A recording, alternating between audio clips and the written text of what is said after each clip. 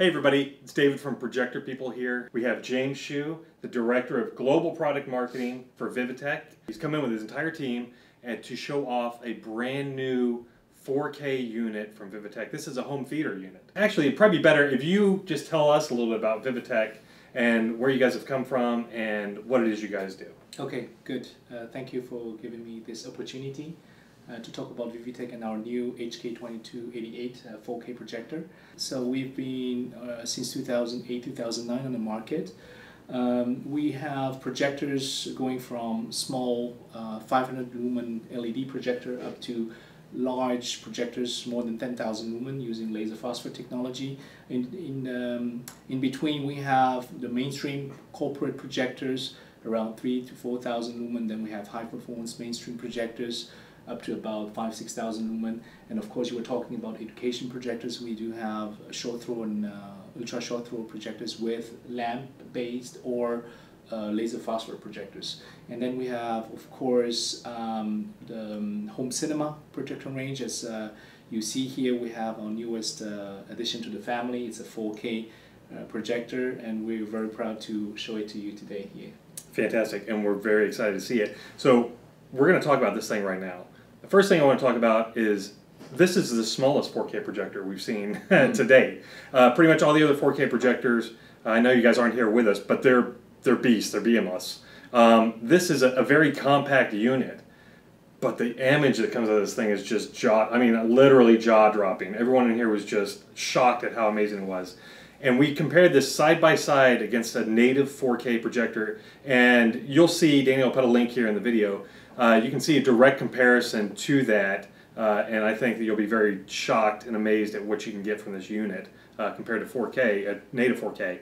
Now, talking about native 4K, we get so many questions all the time. Consumers are confused. There's UHD, there's 4K, there's 4K E-Shift, there's 4K enhancement.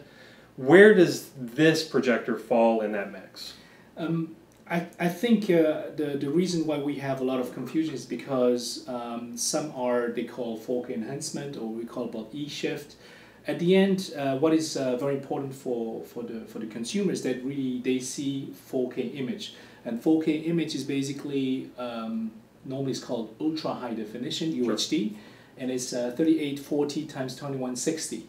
So at the end, if you can see, if you count the number of pixels on the screen, 8.3 million pixels, that's actually a real 4K. And we are talking about the DLP 0.66 inch DMD that gives you a 8.3 million pixels. So that is actually true 4K. Right, that's the new Texas Instruments micro mirror chip that's correct. Everybody's super excited about, and I can tell you that you should be super excited about it because it is miraculous. Yeah, so you bring up a very good point. 8.3 million pixels, that's what this thing is doing. Some of the other units out there, while they may look amazing, they're not getting close to that number of pixels, no matter how they're doing it. So the detail, side by side, you literally cannot tell a difference at all between this and a native 4K projector. The only difference you'll feel is in your pocketbook because it's a lot less expensive. So the other thing that is super popular right now, and a lot of people are talking about, is HDR. Does this 4K projector support HDR, and what color modes does it support, I guess? Okay, so we have HDR10 that is implemented in our HK2288, and HDR10 is basically high dynamic range over 10 bits. That means you have a greater range of luminance level up to 10 bit, meaning it's 2 exponent 10, which is 1024, and these are basically the grayscale level, if you are talking about white, between the black and the white, so you create a bigger luminance range. And then you can do that as well with the primary colors R, G, and B. So this is basically increasing the contrast or perceived contrast ratio. Gotcha. It's a wider color space and brightness space, right? So yes. Very good. Let's talk about this unit as far as placement in a house, where this kind of fits. This is a 2,000 lumen unit, correct? Yes, that's correct. What kind of image can you get from this unit? How far back can you place it? Where does it belong? Does it belong in a basement? Can you use it in a living room? Just tell us a little bit. So it has a relatively wide zoom range, so it's a 1.5 times zoom, so that's flexible enough to put it either at the back or more in the middle. The throw ratio is between 1.39 to 2.09, so it's relatively good. So 1.39, it means that you have about 1.39 meters. I don't know in conversions to imperial units, but basically it's 1.4 meters to get 1 meter wide, up to about 2.1 meter for 1 meter wide. So a projector like this, I would recommend it to any converted living room or a dedicated home cinema room. We actually have two different units. They will be black and white. So basically this one is a black unit, 2000 lumen. We'll also have a brighter version of this model. We'll call it the HK2288. So the HK2288 will be white and will have also higher brightness level at about 4000 lumen. So basically you don't really need to have a pitch black room, and the brightness will be strong enough for you to counter all the environment lighting. So 120 inch should not be an issue if you were talking about image size.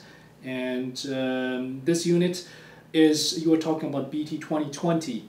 BT2020 is basically, as you know, a very big wide color space. Right. We are not matching BT2020, especially on projector. That's very difficult to reach. The reason is because if you compare to Rec 709 color space, in order to reach BT2020, you would probably need to divide the brightness by 4. So if you were talking about 8000 lumen, you will get only a 2000 lumen. So that was not really the goal for us. I think what is very important is that we get color accuracy and wide, of course, wide gamut color. You could also see the HDR is helping a lot on the color saturation. Yeah, so for us, it was not a goal to reach BT2020.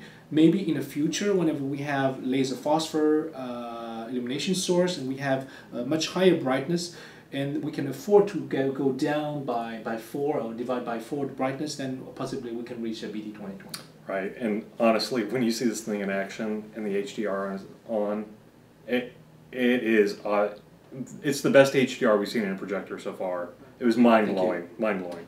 So, upsampling. Mm-hmm. So 4K content is still relatively sparse. Mm-hmm. It's getting bigger, mm-hmm. but a lot of people still have, Blu-rays, mm-hmm. 1080p content. How does this handle that content? Mm-hmm. Does it upscale? Mm-hmm. Tell us a little bit about that. Okay, so if you have a normal Blu-ray player, which is 1920 by 1080, so 1080p, you just still plug in with the HDMI, whether it's 1.4 or 2.0. It will actually upscale the content from 1080p to UHD, so 3840 times 2160. So that's not an issue. You will basically, if you have, for instance, one line, basically 1080p times 4 is UHD. If you have one line basically in width, you will basically have 2 lines. And basically, if you have one line in height, you will have actually 2 lines. So basically, it's doing automatically via the M-Star video processor to do the upscaling from 1080p to Good, and that's all built in? Yes, absolutely. No need to put any converters. Okay, that's fantastic. Mm-hmm. You bring up a really good point, mm-hmm. right? That's built in. Mm-hmm. We were talking about, before we got this started, about gamers, right? We have a ton of gamers out there. Mm-hmm. They're always asking questions. Once you get used to gaming on a big screen, you can't go back to a little screen. One of the questions they always ask us, and it's very hard for us to figure out, is input lag, right? Mm-hmm. Oh, I'm gaming, I don't want to lose, things are jiggy or jaggy. Mm-hmm. What kind of input lag does this have? What kind of tests have you guys done on it? Can you talk about that a little bit? Okay, so we have not yet done the testing. However, based on some information from engineering and some calculation, we should be around 50 milliseconds, which should be good enough sweet spot for gaming. And we've done some testing against competition, side by side, and we could not see any input lag compared to references on the market. So I think it's very suitable for gamers, and I think it's a great machine for them.